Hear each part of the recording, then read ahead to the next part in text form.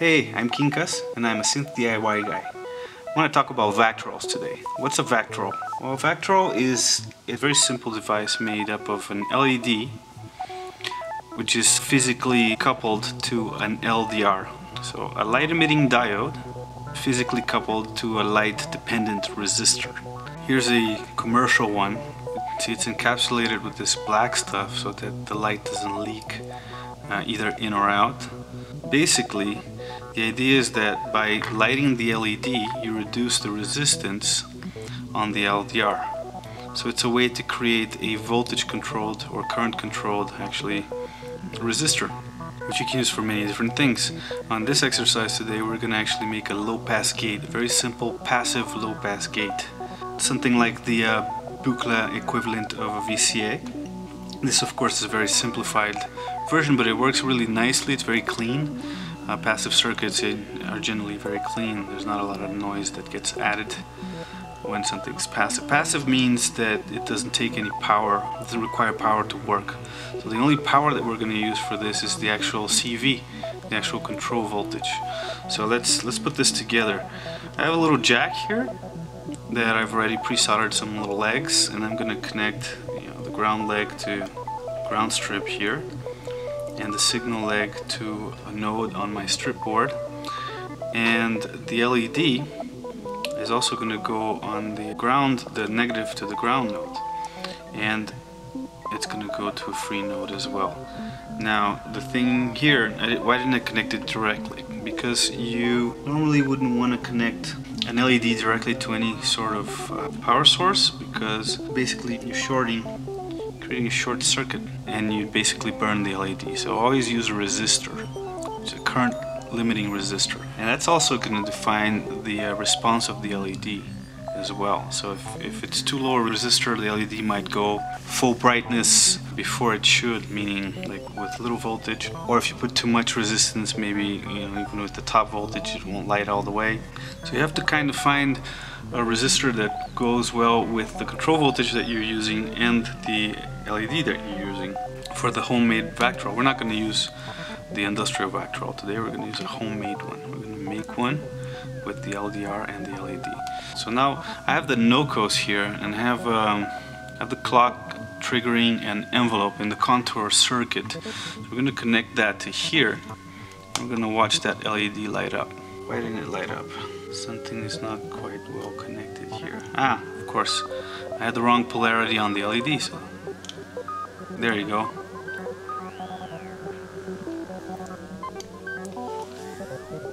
Right now I have a slow attack on the contour generator and a fast decay. You can switch that up so it's the opposite. So there you go.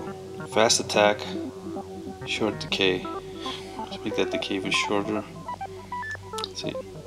Now what happens with LEDs is they have a little bit of a response time. So if you make the envelope too short, it doesn't actually have time to light up enough. So that's probably not the snappiest response in the world, but it's pretty cool for something that's so cheap and passive and easy to do. It's a no-brainer to have a couple of these in your system. Now let's make the Vactrol. So I've set this up with my helping hand here.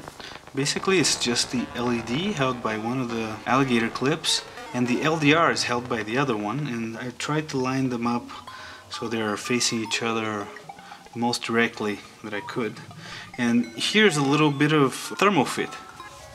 So the thermofit is what we're going to use to optically seal them. So I'm going to cover both components with the thermofit, try to leave a little bit of extra on both ends, because we're going to actually squeeze those and make a seal. I have a lighter here. I'm just going to go ahead. You can use a hot air gun if you got that. I just use the good old lighter. And see, I can already see the shape of the components now. The thermofit is squeezed enough. Now while the thermofit's still hot, I use these pliers to squeeze the thermofit and make a seal. So once you fold down the legs, then you get a very good seal, so no extraneous light gets into your LDR. Only the LED will affect the LDR. So there it is. It's a homemade Vactrol. As you can see, it's not any bigger than, it's even skinnier than the industrial one. They'll have different response times and things like that, you know, but basically it works the same way. So let's look at this now in the context of audio. Let's make our LoPass gate. So first, I kept the LED, the positive leg long. That's important so that you know, because once it's encapsulated, you can't really look in there to see what the polarity is. I folded these the wrong way for the position I have things on the breadboard, so I'm going to fold it the other way again. Here we go.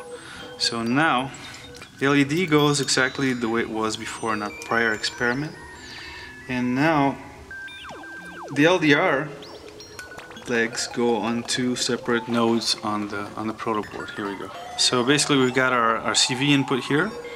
The positive voltage goes through the resistor. This is a 33 kilo ohms resistor. It's what worked well with my LED. The LDR section, we're going to take one of the nodes and connect a capacitor to it and then to ground.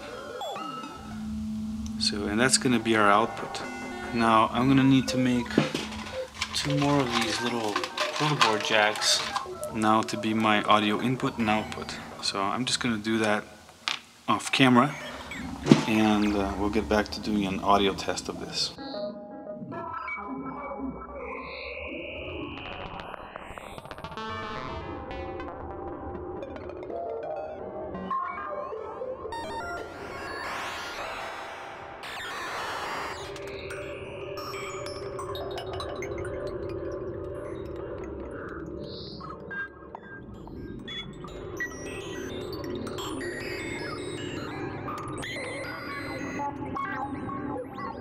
So here we are. We have the fully assembled passive LoPass gate going here. Basically, it's the this is the CV input. The voltage going in here goes through a resistor, lights up the LED in the Vactrol, letting pass the audio, which is going into this input and out of this output, with a little 10 nanofarads capacitor going from the output to ground, which is going to filter out some of the high end. So let's plug our sources in. This is the contour, which is lighting up the LED. Now let's plug in, we already have this plugged into a speaker, the output's plugged into a speaker, so I'm going to plug the audio input into here, and we should be able to hear the LoPass gate working. Alright, so let's...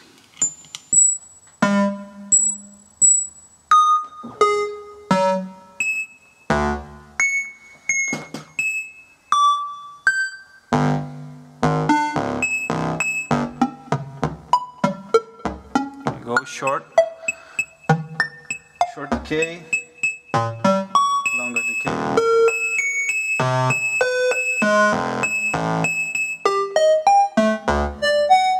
There you go. Short attack.